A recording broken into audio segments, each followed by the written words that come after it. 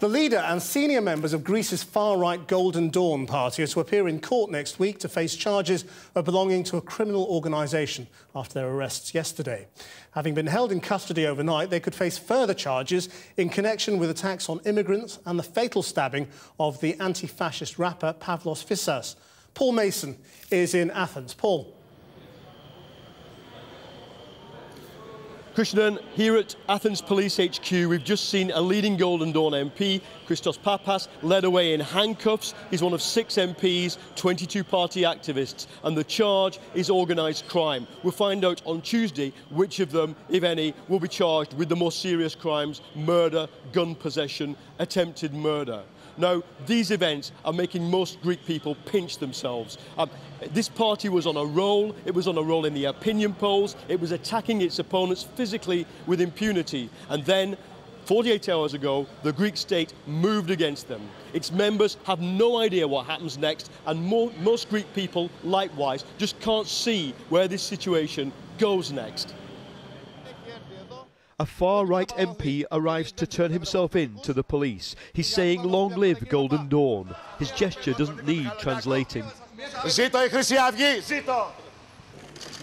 Last night, the leadership of Europe's most successful neo-Nazi party were charged with organised crime and gun possession. Murder charges are being prepared, but police won't confirm who will face them. This morning, at Golden Dawn's HQ, the members were adamant the crackdown is not about the murder, it's about their rising electoral support. You don't think it was because Pavlos Fyssas? No. For the vote. For the vote. What are you going to do? What will the party do? He can't answer. We're going to stay here until the end. We're not going to leave anybody behind. Soon, more members gathered in the party's uniform, but as we tried to film them, the mood changed.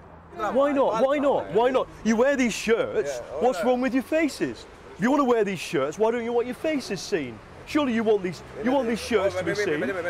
At this point, they tried to stop us filming. This party, which once operated in the shadows, now seems keen to go back there. You're wearing these shirts, what's wrong with your faces being seen? They are panicked a bit. It seems that they have lost something of their structure because their leader now cannot show them the path or the way they have to follow. So it's not the end of Golden Dawn? Not yet. Maybe it's the beginning of the end.